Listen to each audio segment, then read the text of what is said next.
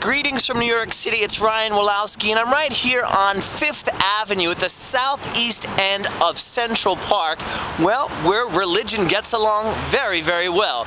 Most people think of Rockefeller Center as the big spot for Christmas, but right here at the end of Central Park, which is called Grand Army Plaza, 59th Street and 5th Avenue, is where Hanukkah and Christmas get along very well side by side. Take a look.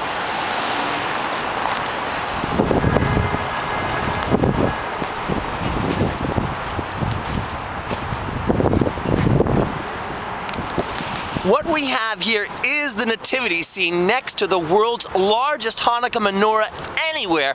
And one of the things that I want to mention is, in Rockefeller Center, under the big holiday tree, there is no nativity scene. But take another look right here. That is indeed the full nativity scene, and which what stands next to the world's largest Hanukkah menorah.